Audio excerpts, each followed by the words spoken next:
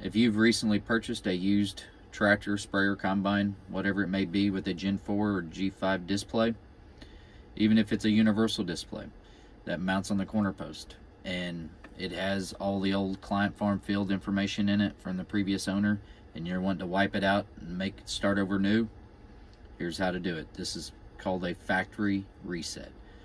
So go to Menu, System, File Manager,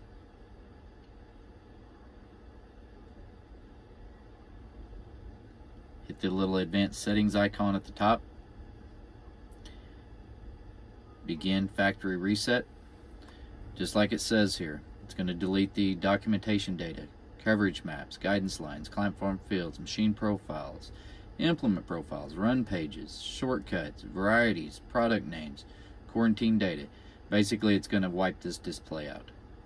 So if you're for sure that's what you want to do, hit OK, hit reboot. The display will reboot itself. When it comes back up, it'll be like a brand new display.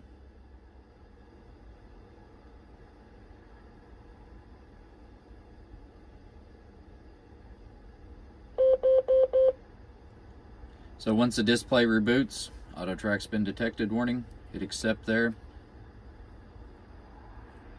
hit start, scroll down, check mark these two boxes, hit accept, hit check mark that box on the connected machine notification so it doesn't show you this again, hit OK,